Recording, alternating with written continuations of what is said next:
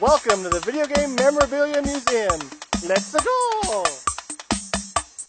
My name is Brett Martin, and I hold the Guinness World Record for the largest video game memorabilia collection that currently houses 8,030 items and growing. The collection is primarily stored right here in what I call the Video Game Memorabilia Museum. I've been putting this collection together for about 12 years.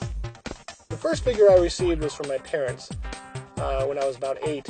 It's a little 1989 applause figure of Mario holding a mushroom, and it's about this size. And years later, when I still had it, I decided to find out if there were more figures in the set, because I was still playing video games pretty rapidly.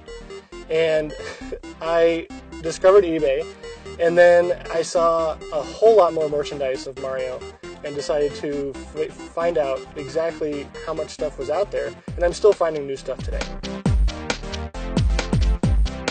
The prototypes in my collection are actually one-of-a-kind items that were never released when a company decided to make a line but then scrapped it before they actually manufactured it. So the prototype is the only figure in the world of that line. Once the collection got to a certain size, I always had Guinness World Records in the back of my mind, but it was great to have them reach out to me on my website and then come count the collection for me. When we first got married, I had maybe 1,000 items, but now my wife is a little less tolerant of it because it's grown to this size.